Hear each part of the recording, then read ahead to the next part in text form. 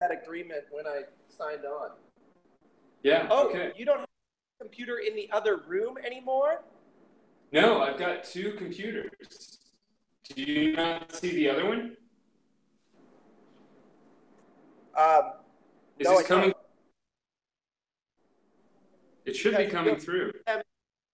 One of them is muted, and so you don't activate it. I muted one because otherwise they'd feed back off of each other. Right. So no, I do see the image. Yeah. Oh, that's good. I think that's good. It looks very nice. Hey, so instead of painting today, I was thinking that I might just eat soup. You could eat soup, yeah. From a bowl while it's spinning. That sounds nice. That sounds very nice. Huh. I've never eaten spinning food. That seems quite odd that you would never have tried doing that in all of your years of spinning. That you would make the bowl and just disregard the spinning. Well, it's hard to see. Maybe I can adjust the video. Here.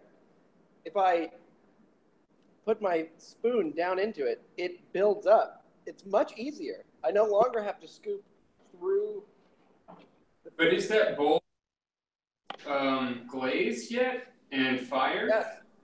Yes, this is a bowl my friend Lydia made. Huh. Okay, cool. That's cool. That's acceptable. I have to find black. I'm painting with black today. Say what? I said I'm painting with black today. Ooh. I had the idea of maybe painting with a single color, but instead I have these teapots that I started making the other day, yesterday. And they're the first thing. I have a really quick idea. I have a quick idea. Yeah. I think if I put headphones into this computer, then you'll be able to see that one while I keep the microphone on. I think. Maybe not. I'm going to give this a try. Brilliant. Hi, Ham. Hey, Virginia. Hello. How's it going? Good, you? Pretty good, pretty good. Hey, do you know who Jessica Stockholder is? Yeah. I had a studio visit with her, or not a studio visit. All right, here goes. I'm gonna try this and this. Is that? No, that's no. Okay, can't do that. She wrote a really great essay called "The Swiss Cheese Field and Sculpture Mingled" that I really love. Huh. I would love to read that. Yeah. She was really sweet. Seems really giving and supportive in a lot of ways. I feel that I kind of fucked up because I did something kind of quickly. Is this? What? Oh, is this? Pigments. Mars Black. All right, that's what I'm talking about. I can email you and show you, but I made this piece, the cubed piece that I'm always talking about. Do you remember that? Cubed is where I've got 3 galleries of the same size and shape. Yes. Well, I made that piece, but I made it in a school setting. And I showed it, and it was all broadcasting live. And I was like in such a rush putting it out. But you didn't share the link. What's that? So, yes, it was you were using the broadcasting live feature, but you didn't have a shareable link. Yeah, that's true. Link it out there. So you were just using the live feature to record it, which I think is important. So it's not that other people could see them, it's just that you were recording them was the issue. Yeah. Which, continues to come up. All right, I guess I'll try some gum Arabic. She's very famous. Yeah, that's what I think. Although, truthfully, she's really famous amongst, people like us. But, my mom would not know of her. Oh, right, but among artists. Yeah. Yeah, no, absolutely. And I've heard great things. Stephen Garrett Dudier had her when he was at Yale and talked, and same with Mike Smith, too, has talked about her as well, of being, really great and in so many ways. Does she come to your school? What's that? Did she come to your school? She did. She came for the crits, and then I showed the work in the crit. She's the head of the visual arts department at the University of Chicago, which is a very similar program to here. Oh, that's cool. But basically I was working on this project that I wanted to do for so long, and then I showed it, and it just had this fatal flaw of being there's a few fatal flaws to it. But yeah, basically it kind of tanked, but not a completely bad way, but it was just kind of a bummer that it worked out. Grad school, because you're there to learn. Sometimes Yeah, that's true. Be like, oh, that tanked. Never going to do that again. Yeah, I think the idea was really good. I think your intentions were really good with it. I think that what it reveals, though, are kind of it's like the politics of recording someone and the legality of all of that, and really exposing where, you yourself might not think there to be an issue, and someone else goes, well, I really feel like there's something here that is invading my privacy. Yeah. So, I don't know. I don't think it's so basically you say okay, well, can I do this without? Hi. I like your painting. Oh, you like my painting? Yeah, it looks great. Thank you. Okay. Can I do this without those issues, or are those privacy invasions? Is that part of it? Is your goal to make people feel comfortable and bring them together through these cubes, or? You haven't really let him tell us what the flaws were. Oh, I've already talked with him about this. But yes, go on. Tell the flaws. Explain the project for the audience, will you?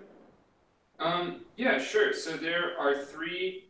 Maybe I could put it up on the computer screen even. Can you see my other computer at all? The one that I'm looking into right now? Yes, I see it in the bottom corner, but it won't pop up to take up the whole screen.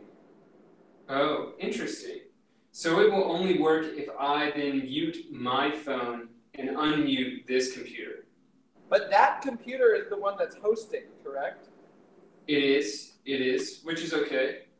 No, it's very important. Yeah, it's very important to have that. No, it's very important that the hosting computer not be the primary one that you are looking through. Oh, really? Why is that? Because you're getting the perspective. The perspective we're recording is the perspective of the host computer. So we pop up and down.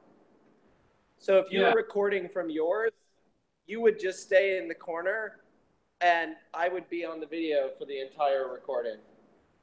So I wonder, if someone else goes to watch this right now, are they watching our recording pop in and out? Yes. Huh. But right now, as I talk to you, we're not popping in and out. We should be on the host computer. if someone were watching this via a live link, they would be seeing what you can see on the host computer. Huh.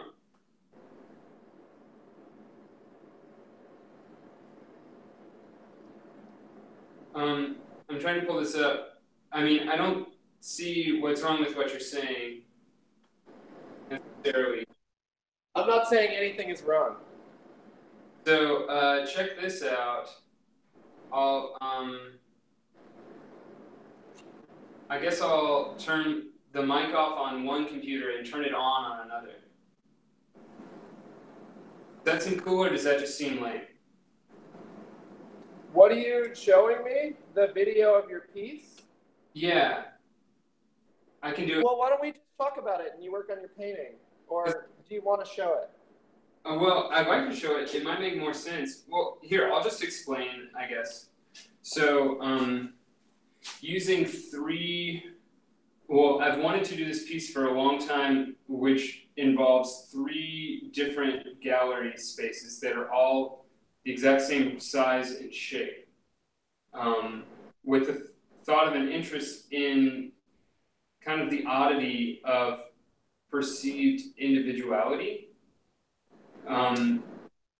And how, in a particular art context, this kind of individuality or thoughts of a creative class are really just kind of rehashing of thoughts, and inside of that, I think like an issue of culture.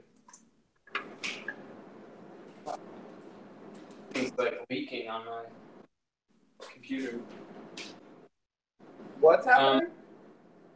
So I have this little water spot in my studio where water leaks down from the ceiling from an old pipe. It's not so great. I love that. Yeah. Anyway, I think it's the case in every graduate studio. At every school in the country, there's the obligatory leak. And it has to destroy the art. Yeah. Anyway, I'm not really using 3 gallery spaces here. I was just using 3 art spaces. Instead of being interested around this this high-end art culture, instead I started considering critiquing the academics context of critique. Yeah. Basically what happened was people got into this situation and tried to communicate, but couldn't. Why couldn't? They were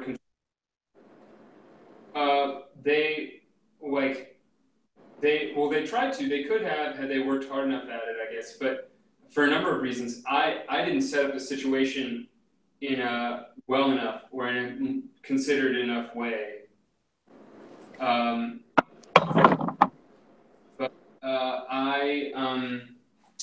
I basically brought people into, so to explain the piece more, there are 3 gallery spaces at the school that are pretty similar in size and shape that I then projected onto them using video from 3 different computers, those spaces in real time with one another, in a similar way to what we're doing right now, a YouTube live event. But you had, so is this 9 projectors and 4? This is 3 projectors, and on each computer screen, the three live broadcasts are being shown. One of the live broadcast of the space that you're in at that time. Another is a space, across the hall that's happening at that time as well. And the third is another space down the hall. That's also all at the same time. And when you walk in, you see all 3 screens and they don't quite make sense. And then after 12 seconds, you notice yourself walking in one of the screens and you realize that that is the screen of what's going on. You set a delay? What's that? You made a delay? I didn't actually make the delay. The delay occurs on its own. And I think that's a really interesting part of this, but maybe something that doesn't need to happen as much. But if you had a different internet connection and different computers in a different space, it would have a different delay? Yeah. Okay. Yeah, well, actually, what happens is, as we're recording now, if someone wants to comment on what we're doing, they're actually seeing this 12 seconds into the future. They're not seeing it as it's being broadcast live, basically. There's always a 12-second delay in order for it to maintain that, the memory that it's collecting, which I think is very... That's true in every YouTube live video? Yeah, well, I mean, I guess so. I actually, truthfully, haven't tried other live stream programs to see what their delay is like, but I would wager that they would have at least some delay. Right. But I mean, that was actually a part that I took interest in. Yeah. And thought it was kind of weird and interesting, but also something that kind of mimics my own issues of being slow with taking in information. I don't think you are. You don't think I'm slow with taking information in? No. I think I am. And I think this is something that comes up again and again with me. I mean, the other thing... To what? I don't think that I don't think that this is an uncommon issue to come up, but I do think that I have been like really hesitant to. I think that my ability to learn in a classroom setting has really been complicated by issue of in slowly.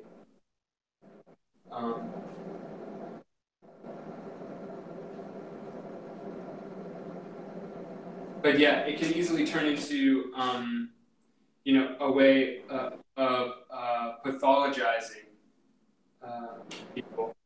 And I don't think that's right. But I do think that there's something to be said for being aware of it and realizing how it functions and what occurs.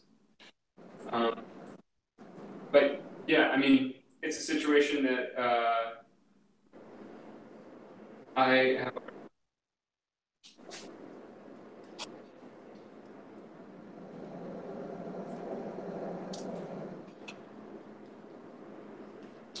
At the same time, though, there are lots of things that I'm very good at that are different from that. So. Like marathon running. Like marathon running, yeah. No, Hamilton does not regard himself as a good reader.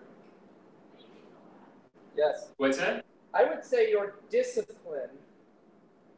Like, okay, let's say that your processing speed for information is slower than the average individual with the same education and upbringing as yourself. I think that that is only one measure, and I think that all ways that you might be able to determine that measure are going to be flawed to some degree. And I also think that, smarts are a total, it's about how all of these things fit together, much more so than it is about any one thing. I would just say, right. No, I know he's not saying he isn't smart.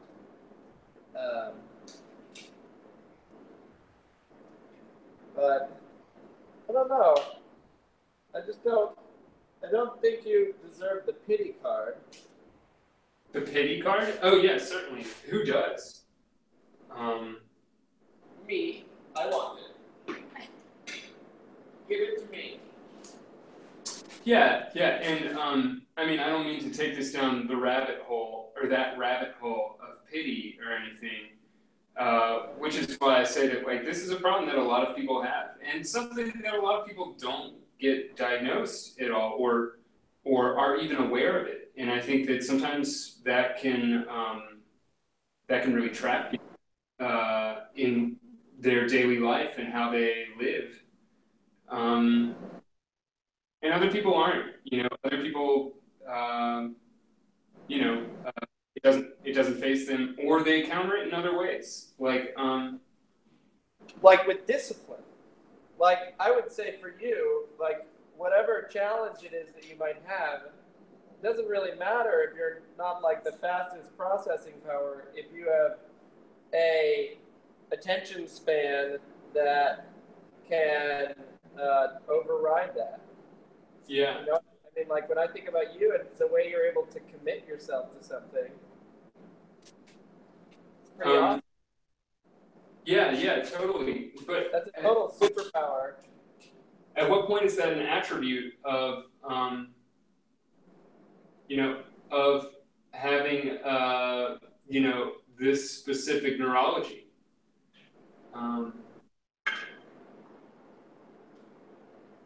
Or at what point does the makeup of our brains dictate how we act in the world? I think at all points it does. Yeah, and I agree.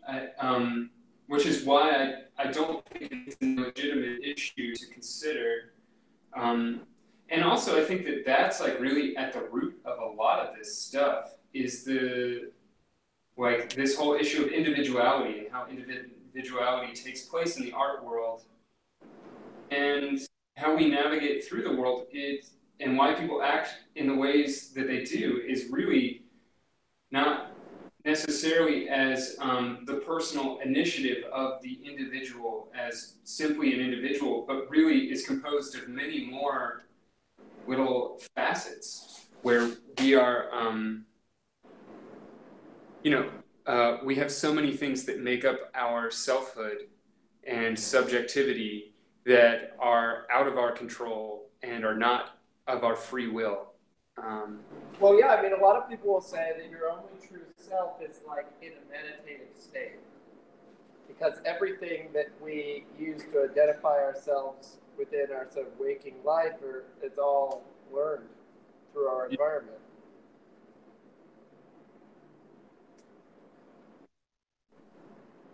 Like even your subconscious is the result of your experience.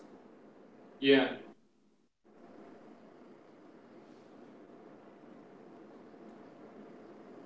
Half and half. I don't know if that's completely true. Oh, I didn't say it was completely true. I just said a lot of people say it. Yeah, I mean, I also think that our subconscious can come from, certain, can come from the experiences of our parents and our parents' parents. I have friends whose great-grandparents have been in the Holocaust, and I wonder how much going through an experience like that, or even years and years of, millennia of Jews being kind of outcast or enslaved or having something horrible happen, how that can affect how they act in the world. Right. But I don't know. That's a very controversial thing. What is? And talking about why people act in a certain way and stipulating that it's based on some sort of historical event. I mean, there's no way to really prove that other than to say that we inherit our anxieties. I mean, yeah, I don't know if genetically that's the case, but culturally, I'd say that's certainly the case. Or I'd be really surprised if it wasn't.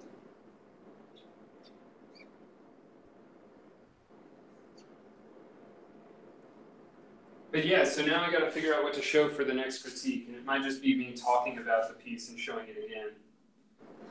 Yeah, I mean, so we went and saw Mark Bradford give a talk the other day. Oh, really?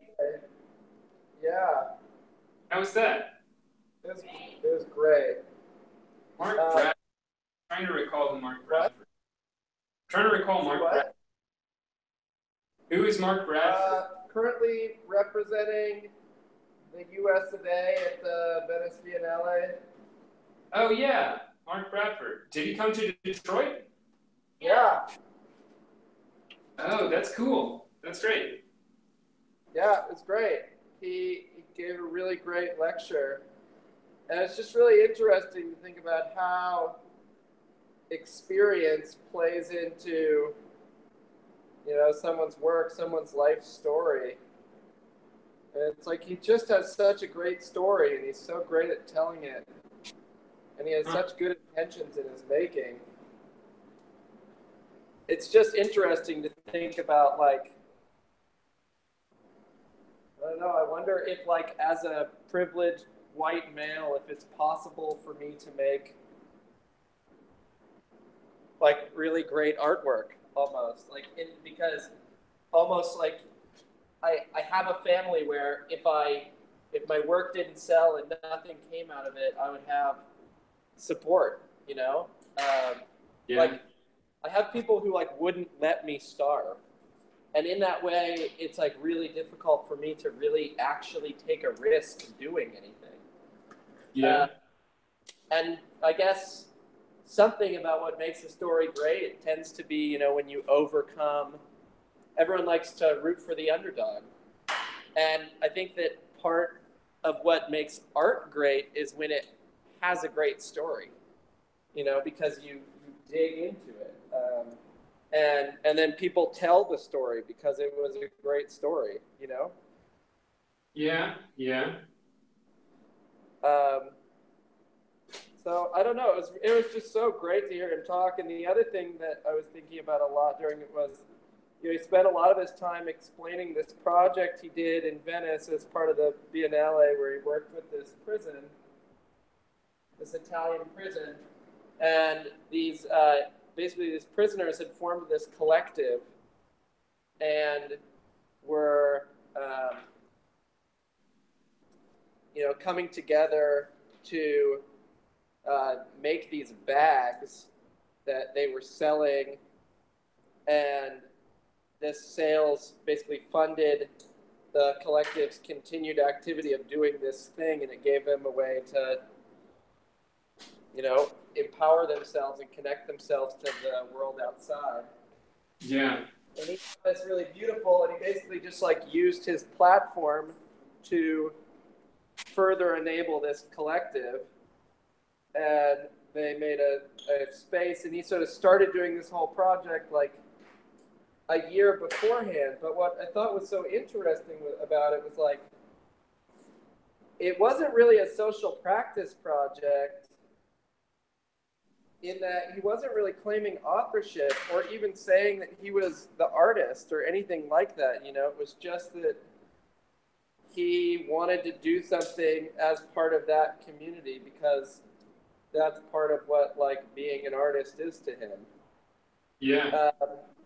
And it was so interesting to, like, not hear it explained as an artwork and it just being this activity, and that by doing this activity, he sort of justifies in part some of his other more selfish things, even though his work is all sort of political and geared toward, sort of sharing a message anyways. But it's just interesting to see it talked about in that way, especially after I've been, like, I don't know, deep into researching and understanding social practice at different points. Where did you see him talk? The DIA. Oh, interesting. Wow. Go DIA. No, it was not a penny stamp stick.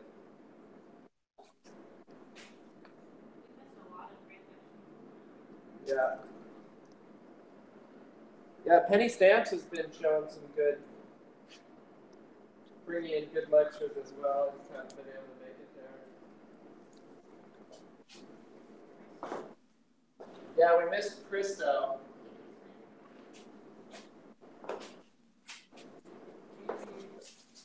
Good. I don't know her work very well.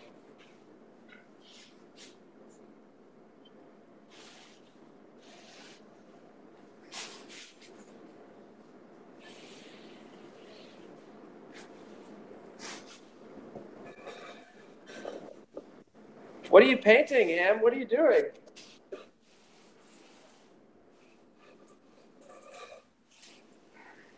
Can you see this at all? Yes, I see it. It looks great.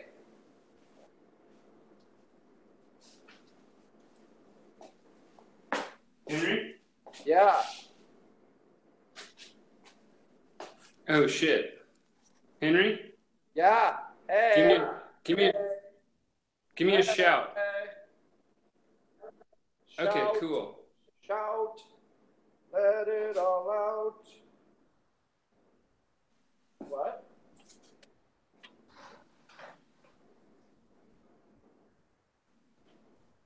What? Yeah, well that's great. I'm glad the DIA is getting some good people to talk. Were there a lot of people there? Yeah. Yeah, I think it was fairly well attended.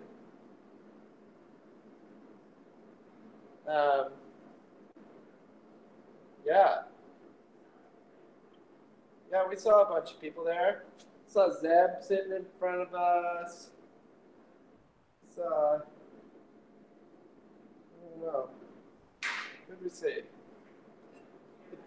Everybody.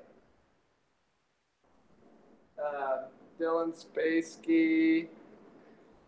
I didn't see Rebecca. Huh.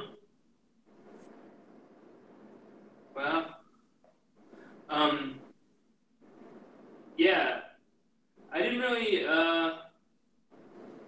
when I saw the Venice Biennale, I didn't really have time to really consider everything that was going on in Mark Bradford's work. It was a really cool pavilion, but I think most people went to it and were like, well, what's this about?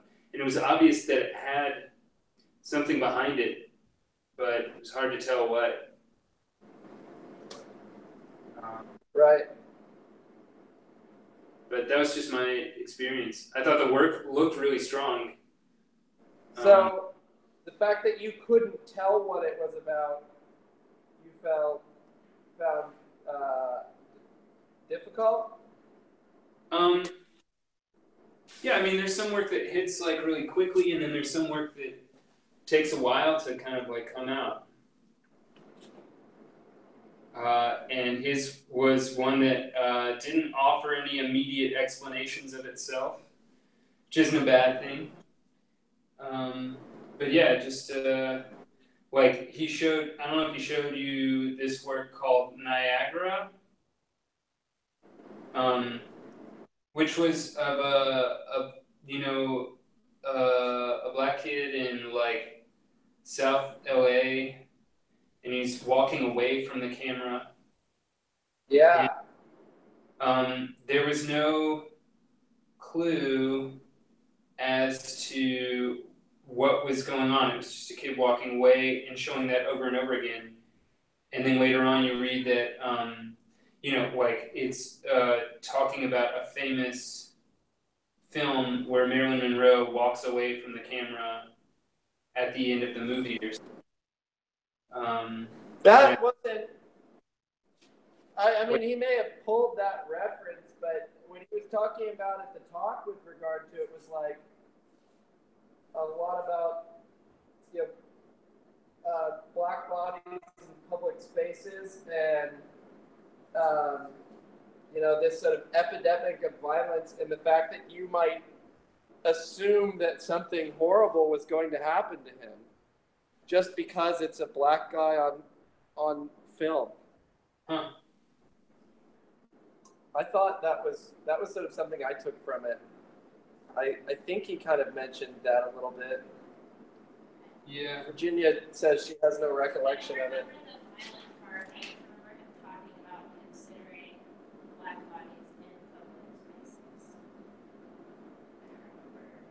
Virginia says she just remembers him talking about considering black bodies in public spaces. And when you're in a public space,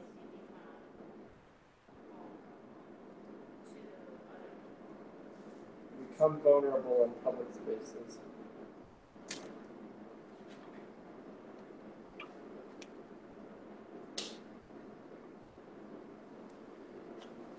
Henry, what are you working on right now? I just put a spout onto a teapot. Oh, that's nice. That looks nice. And yeah, I mean, there are some like the ways that my marks get made when I'm working, or like with the clay, it's all very painterly. And then, you know, the way that I sort of wind up thinking about applying glaze to it, it's very much sort of like, right now I'm sort of stretching a loaded canvas that might get used someday, and like as a pot. And so I want it to be able to do that because I think that's what's exciting about it being a pot. And so there's a certain amount of concentration that goes into like thinking about ergonomics and the actual sort of like engineering of a teapot and how that thing goes about then being able to act as a teapot.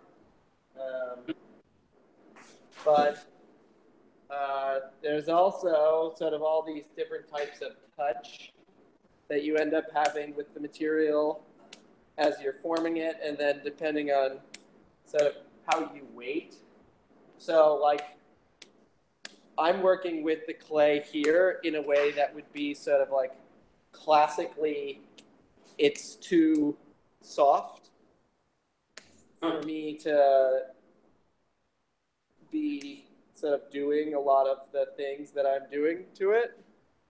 Or it is definitely on the soft end. And so I am making marks or distorting the form in ways that would be avoidable if I sort of followed more of the classic methodology about how to make a teapot.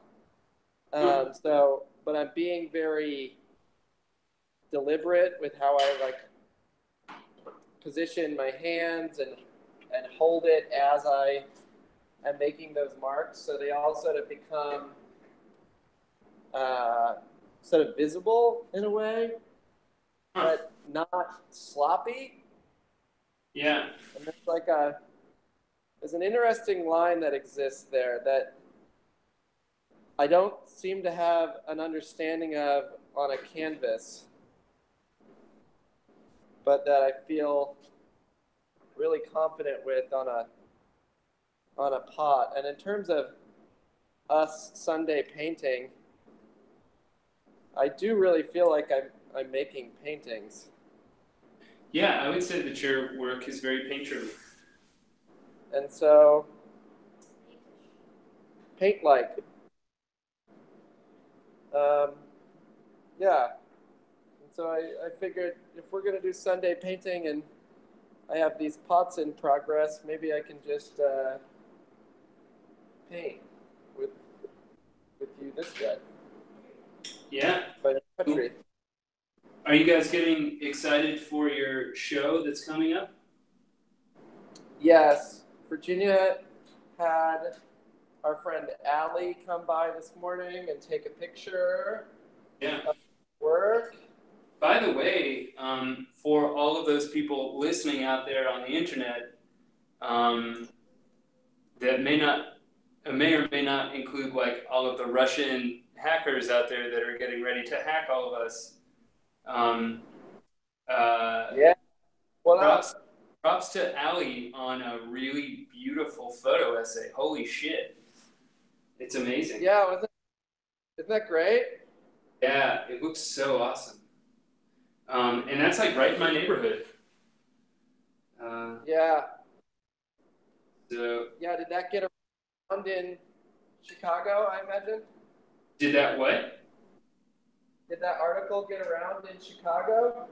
I'm not sure. Honestly, I'm so disconnected from everything right now. I'm just in school and learning, basically. I'm not really going out and socializing, and I'm also trying to spend enough time with Rachel and running up against some dead ends in terms of like being able to complete my schoolwork. So busy days for me. Yeah, that's fine. Yeah. You know, sometimes completing the work isn't what's most important. Sometimes it's about grasping the idea. Yeah, that's true. Though I also think there's sometimes, yeah, it's a hard thing to judge because I can be a perfectionist. Getting around that. However, there are some times where the work actually requires certain things of it.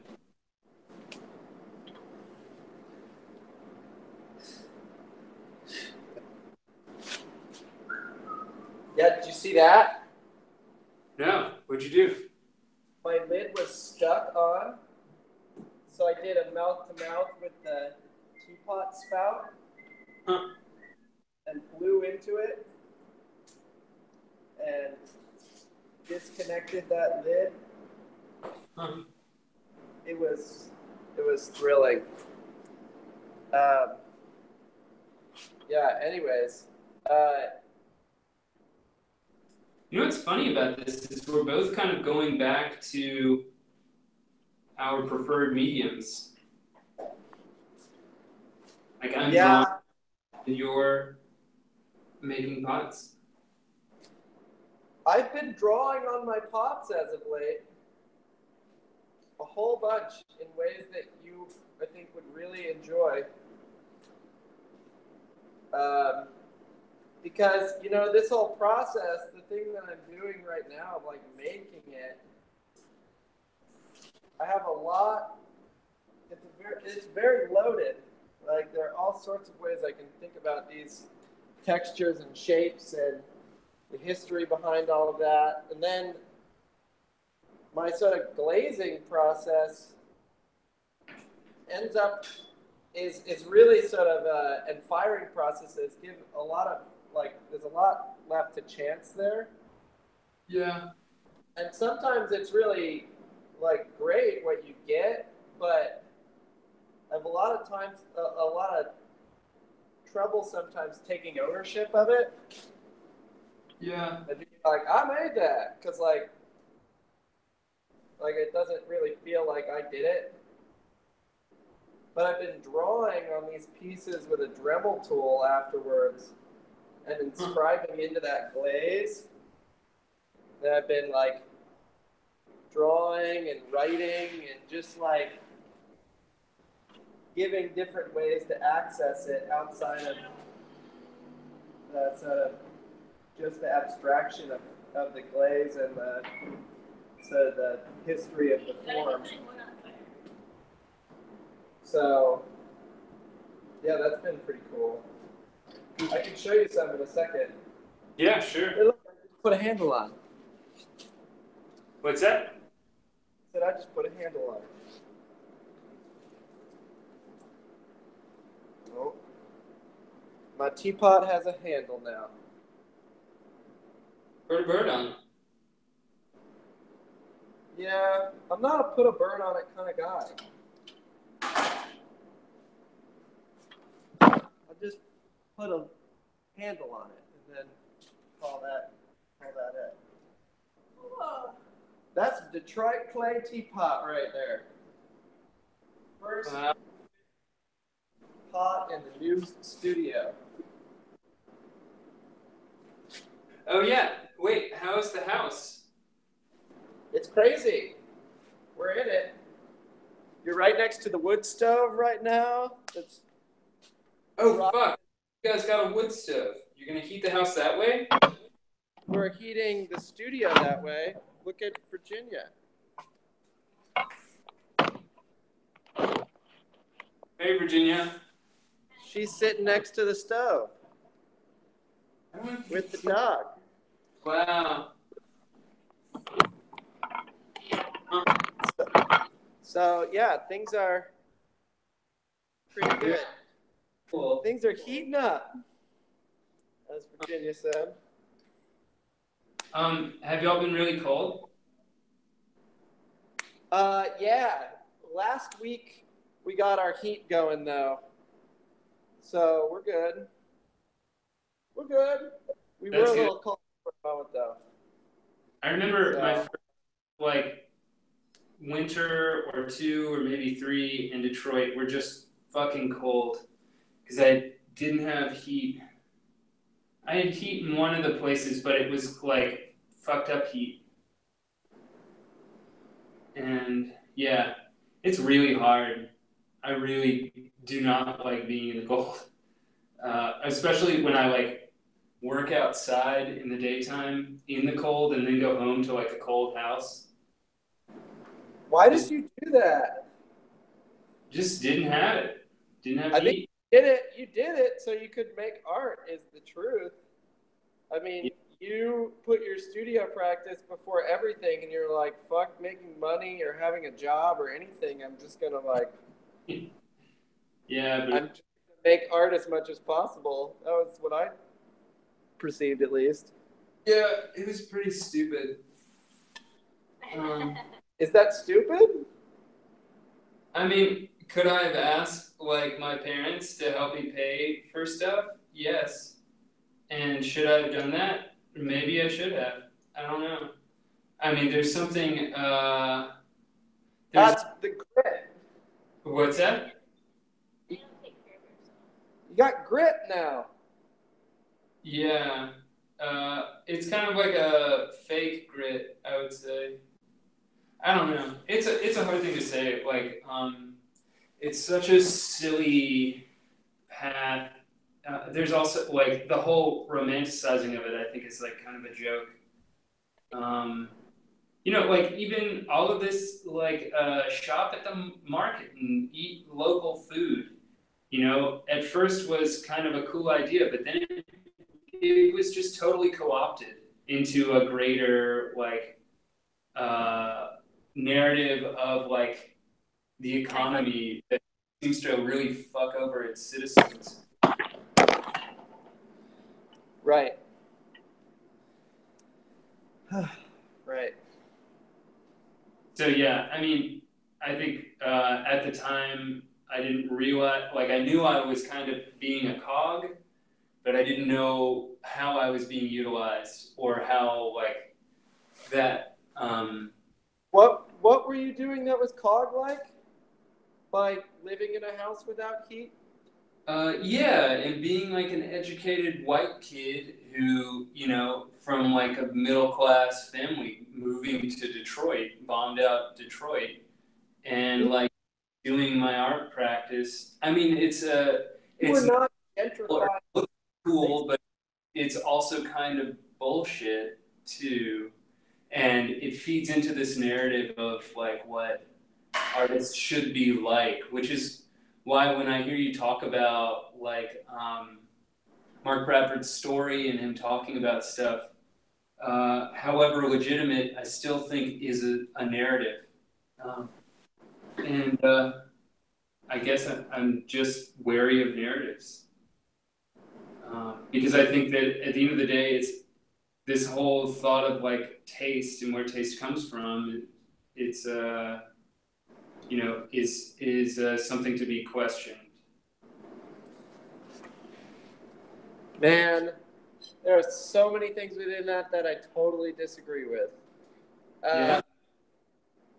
Yeah, I mean, like, number one, by participating in Detroit in the way that you did not perpetuate gentrification or that romantic narrative of Detroit. You worked super hard and moved into an abandoned house and fixed it up. And that is not the Detroit narrative that is getting so hot.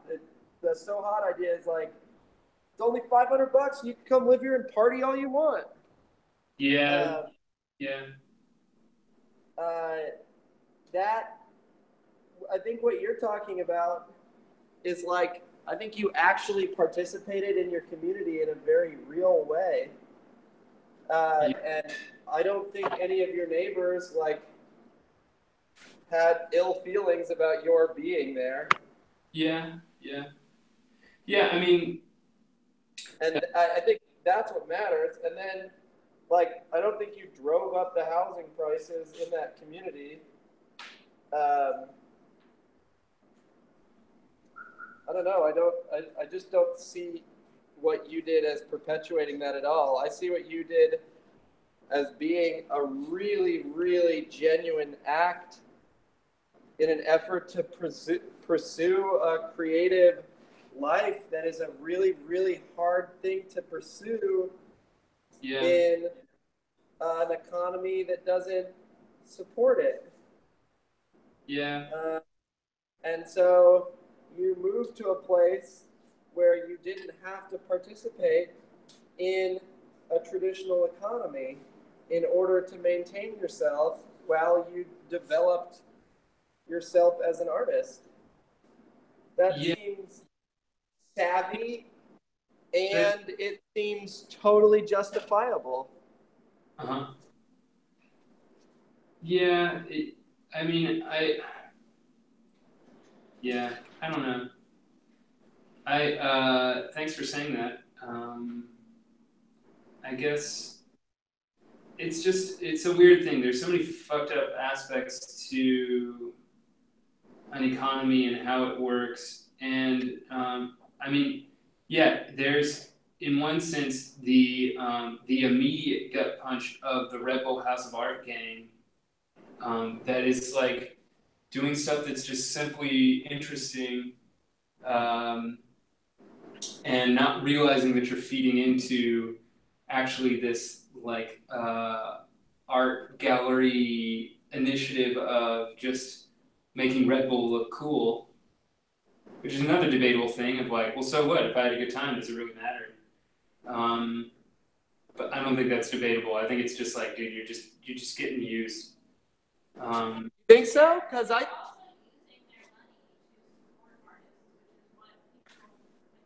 yeah, I would say that Red Bull, as far as what they do as a big company, I don't think all big companies are inherently bad. They have a lot of money. They're giving some of it to the arts. The question is is it just for show in relationship to the amount of money that they have? Or, is it genuine philanthropy? And I think that that's a hard call. Probably I don't have the numbers to be able to say that, but I can say that I do think Red Bull actually puts on a bunch of weird shit that is pretty commendable. As far as big companies go. Is this a new initiative on their part, or are you talking about stuff that even happened while I was there? Because I mean, I'm not saying the art that tends to operate in that space is my cup of tea or anything like that. I mean, I guess I just think it fuels this. I think it mirrors the actual the economy of the city as entertainment. Come here to get your kicks, off. This is an interesting and weird place, and we're not thinking as much about the people who actually live there or the implications of the work inside of an economy. I mean, I'm not saying that art always be so conscious of that. I think that art should just happen. But I think that when you have someone supporting you because they want to use you for the spinning of their product, that's actually a very tangible product, not just a gallery wanting to have a certain credibility, but having a sports drink that you're trying to sell. I don't know. I can't. And the art that came out of it, I never found interesting or compelling. I thought that it was just very flashy. I don't think that's what matters, though. That's just and I don't think whether or not you like it is really important either. I do think that it assists in fueling the the art community in Detroit and diversifying it to a certain extent. And it could be an access point, you know, like, what if you were a Red Bull House of Art resident artist? What would you do? Like, there's probably some way you could spin it where they would be both interested in something you were doing, and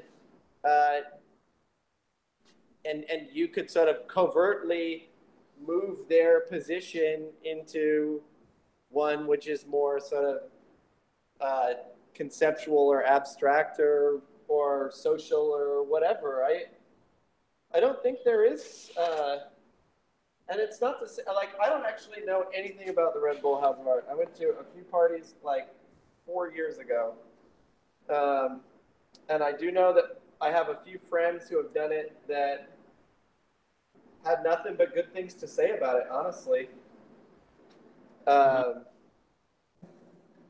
So, yeah, I don't know. Let me be right back. I need some warm water. Hey, Henry. Yeah. I have to go. Oh, okay. Well, that works great. Yeah, I hate to go when we start talking about stuff. Maybe we should make these things more common. Yeah, I miss you, man. Yeah, dude, I miss you guys. What are you working on? What are you working on besides that cubed piece and besides this TV show that we're making right now? Oh, there's lots of stuff. I mean, really what I'm trying to do right now is compare the cube piece to the rainbow piece and talk about them and what's the difference or what's the link, and trying to just get a better sense of what's going on in the work. Right.